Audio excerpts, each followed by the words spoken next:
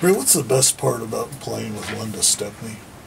I feel like she's a great athlete, and she's always running, pushing the ball up the floor, and she's easy to communicate with, talk to.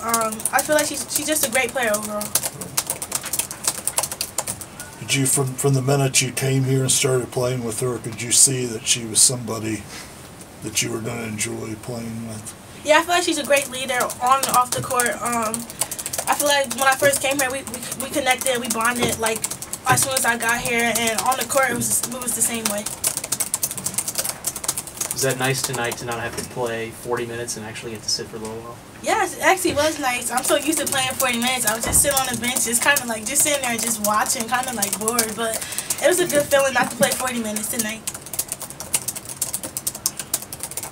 Do you ever get on Linda about shooting more? Yeah, in practice I do it. Like, cause in practice she shoots a lot. I feel like she shoots more in practice than she does in games. But I mean, I feel like it's just who she is. Like, and we're trying to change that this year. Like compared to last year too. Like her shooting the ball more and stuff. Like in practice, I feel like she does it more. But we're just trying to get her to do it in games too.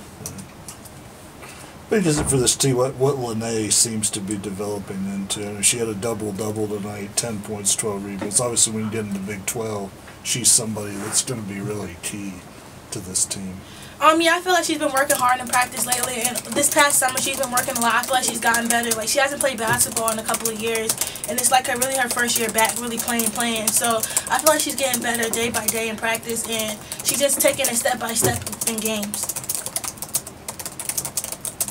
Bria, defensively, I mean, 5 steals. It seemed like you were pretty active on defense. Not like this is different than opposing nights, but I guess tell me defensively, is it kind of starting to click more for you in terms of getting on track with offense? Yeah, I would say from last year, Coach Carey used to tell me I'm used to not being aggressive enough on defense. So this year I feel like I turned it up some more, being more aggressive, like just getting my deflections on the ball, just being more active and just running out on the break. Linda feet and me just running and just having deflections, hands in the passing lanes.